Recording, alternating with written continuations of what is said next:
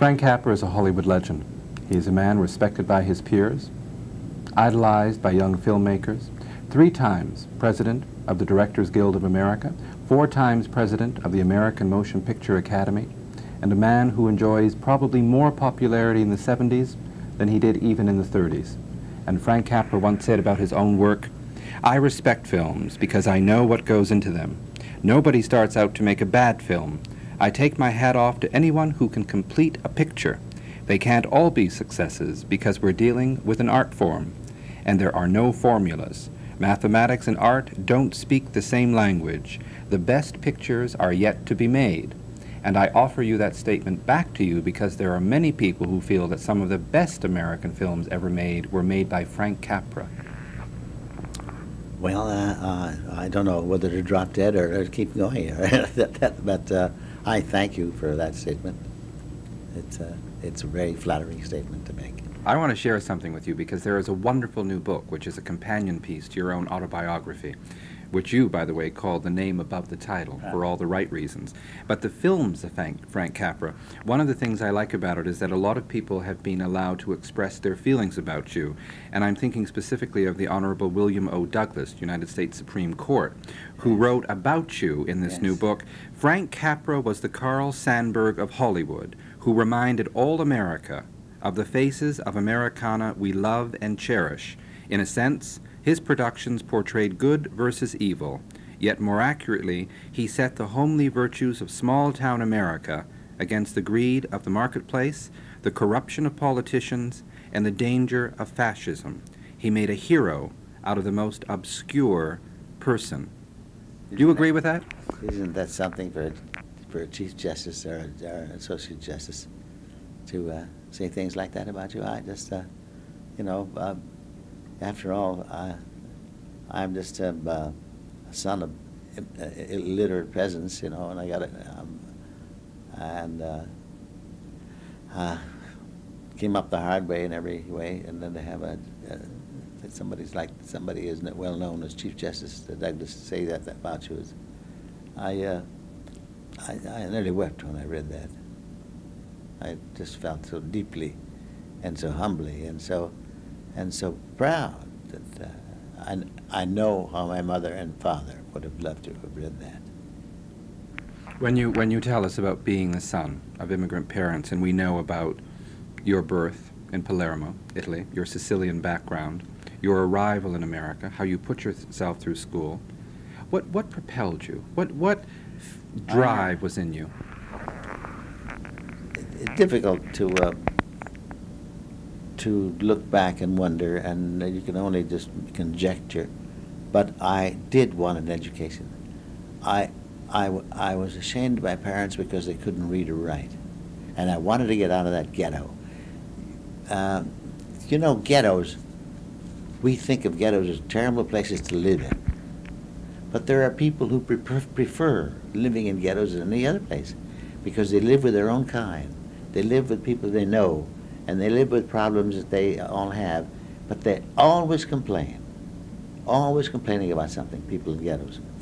So for me, it was a wonderful thing to get out of a ghetto and discover America, and discover the American who never lived in ghettos and who never wanted to live that way, and who was independent in his own right, and who wasn't afraid, and who feared nothing, and who went about his business and did his own work. And this is where my love for Americans started, is after I saw them, when I was about 22, 23, 24, when I didn't have a job. I couldn't find a job of any kind, and when I did a lot of running around in Utah and Oregon, California, and met the farmers, the barbers, the poker players, and just fell in love with Americans because of their wonderful independence. You know, I am so and so, and that's it. I'm a man. I'm a person. I'm an individual. I'm not somebody else, and I don't give a damn what you are.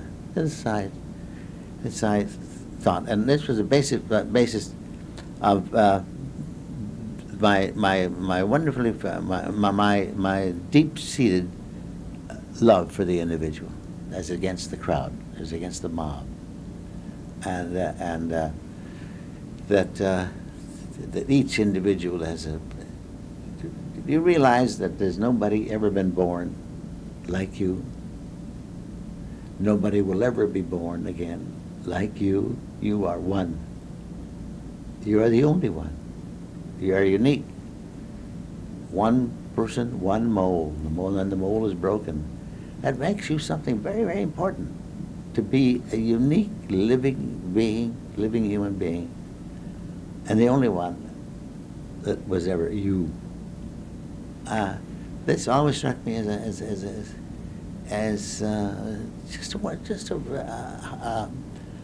what greater glory than to be just one unique person. More glory than the king, queen, or anything else. To me, so that's why I've always had such a great admiration for the individual, and my films have always been built around an individual, the strength, the inner strengths, the hidden strengths, and of the individual. Speaking of unique and oneness, if one begins to examine the people who have been directed by you, I'm thinking specifically at the moment of Claudette Colbert, because we know that Claudette Colbert's first job in front of a camera was being directed by Frank Capra. Oh yes, that was first job. Terrible film. And it practically drove her out of film. She said, "Oh, I'm never going to pitch. This is." She came from the States, and the film was so bad that she stayed away from films for a very long time. And then when we finally got back together again, and you can't, and it happened one night. She still remembered that I had made the worst film in the world with her, and she kind of never got over it, really. You know, it's so easy to talk about It Happened One Night now, because we all know that it ran off that year with 5 Academy Awards and did things for Gable that nothing had done before. Right. But is it true that when you began It Happened One Night, that Gable did not want to do the film and had originally said, "I won't do it"? Gable did not want to do the film because he was being sent to Siberia. He had some argument with Mr. Louis Mayer, and Mr. Louis Mayer was punishing him. The punishment for these great stars at MGM was to send them to Poverty Row, Gower Gulch, around where I worked, and let them make a picture down there with the hoi polloi, and see, then they'd like MGM more. You see, actually we were calling the picture off. We couldn't cast it. No girl wanted to play it. No man wanted to play it. I don't know. We couldn't cast it. When we suddenly got this call from Mr. Louis B. Mayer, who said, "I've got just the man for you." And Harry Cohen says, "No, we're not going to make the picture." He says, "Harry, I'm asking you to make the picture. I want to punish a boy I have out here, an actor. I want to punish him. You take him." So we had to make the picture in order that Louis Mayer could punish Clark Gable. Some punishment. A whole Academy Awards worth. All the Academy Awards are all the 5 major, not major, they're all major, the 5 most publicized Academy Awards. The first time any picture had won those 5, and it took something like 43 years for it to be duplicated when this wonderful picture over the cuckoo's nest equaled it. It's a record. It can only be equaled. It can only be tied. It can't be beaten. Tell us how you feel, Frank, when you go to a screening at the Directors Guild and you see something like Ross Hunter's musical remake of Lost Horizon, when you know how people feel about your original Lost Horizon. I did not see Ross Hunter's. The couple of friends saw the opening and they called me up and say, "Stay home." So I knew what they meant. And I am not a man who enjoys failures in others. I know they spent an awful lot of money in that film. They got the best cast. They did the best of everything to try to remake Lost Horizon. They failed, but not because they didn't try. They failed because, let's say, you're in show business. Sometimes it works and sometimes it doesn't work. and you never know what the reasons are. But they did everything they could to make that, and I feel sorry for them, but it didn't come off because they did not stint on anything. Remakes are very difficult to make. Speaking of remakes, I want to ask you something about you, because when you say remakes are difficult... Yes, I tried to. You came out in 1961 and you remade one of your own classics, Lady for a Day, Yes. which you then called Pocketful of Miracles. Yes. You found yourself working with Bette Davis, Glenn Yes. Ford, Hope Lang, Yes. Anne Margaret, Peter Falk. Somebody quoted you once as saying, "After Pocketful of Miracles, I thought I'd lost my touch." Why did you say that about Pocketful of Miracles? Because I couldn't make it as I wanted to make it. I wanted to make, the reason I wanted to make Lady for a Day over again was that Lady for a Day is fundamentally a fairy tale. Now, in Lady for a Day, the actors knew it was a fairy tale. They tried hard not to know it, but they knew it. I wanted to make Lady for a Day again with the actors not knowing it's a fairy tale, not playing a fairy tale, to see how it would come out with tough, realistic characters, not caring about, not being whimsical at all about the whole thing, but tough, realistic characters, and see if the fairy tale idea would come out of reality. I didn't get to do that because the actors immediately knew they were in a fairy tale, and so they all became whimsical. This is the bane of our existence is that actors read the script and they know the end, and they start playing the end before they get there. And this happens time and time again. I wouldn't have thought Bette Davis was capable of being whimsical. And not Bette Davis. Bette Davis has played her part beautifully. She hated the film. She hated Glenn Ford. She hated me. Because she's the kind that you must argue with. You must fight with her over it. I never found this out about her. I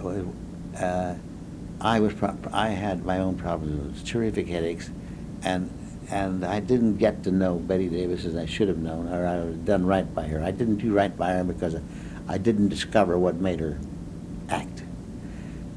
Every actress, every actor is different. They got to have a different approach. You've got to find how you can get their best performance. I did not do that with Bette Davis. I did not find out what made her best performance, and what it is that she needs argument. She needs fights. She wants to fight over the part. She wants to argue over the part. She wants to give you all the reasons why that scene is bad, and then you've got to fight back. And this she loves, and out of it comes this thing that is Bette Davis. I did not do that, and so she was worried about the part constantly. She gave a great performance. Why did she hate Glenn Ford? Why do so many people dislike that man in Hollywood? I think that was a personal thing, and I think we better skip it. All right. Let's talk about somebody else who was a controversial figure. You also have worked with Frank Sinatra, and I'm thinking of Hole in the Head. Yes. Wonderful film. It reminds me, I say Frank Sinatra, and I remember that along with Eleanor Parker and a lot of other, Thelma Yes. Ritter, Carolyn Jones was in that movie for Yes. you, and I always felt she was one of the most underrated actresses. Yes. But Carolyn Jones was the one who called Frank Capra the Italian leprechaun. Well, I don't know what she meant by that. Oh, I do. You're an Irishman, you know. But I wanted to ask you, I suppose my question is, I wanted to talk about Frank Sinatra, your working relationship with him, because he's known as one-take Sinatra. If the director doesn't get it in one take, forget it, he goes home. He's known as very tough on directors, that's right. But he is, I don't know, I found him the most cooperative guy I could absolutely find him. He's one of the world's greatest people. He's tough to handle. He wants to live his own life. He's trying to live it as an individual. His great popularity, you know, is against him all the time. He's always got these, but that man does more for charity, does more for people than anybody that I know of. He is one of our greatest actors. I tried talk him into playing Paul. Saul turned into Paul. And I think he would be the greatest Saul in the world, because you see, it was a great conversion of a tough little guy into a man that really created the Christian church. Now, that took a lot of acting, but I thought he could do it. That's how much of an actor I think he's a great dramatic actor, and he, of course, does not think so, and he thinks he's only great. He feels great in a saloon, as he calls it, singing to people, but he never sings the same songs twice to the same audience. This is what keeps him from. You can't take this. His second take is no good. His third take is worse. His fourth take is. And by this time he's finished. For some reason or other, he just does. When he repeats something, he loses something. This also was applied to Barbara Stanwyck when she was young. She would leave her first take in the rehearsal, her best take, and the same way with Now I had a different problem with Sinatra, because I had an actor working with Sinatra who wanted to rehearse all day and who got better as he rehearsed. Sinatra got worse as he rehearsed. As a matter of fact, he got bad. So I couldn't rehearse them together. And Robinson was very, very annoyed because Edward G. Robinson. Edward G. Robinson. He wanted to rehearse all day. He'd find new little things as he rehearsed. Rehearsing for him was a thing of the theater, and then he would find the character as he rehearsed. Sinatra had the character like that.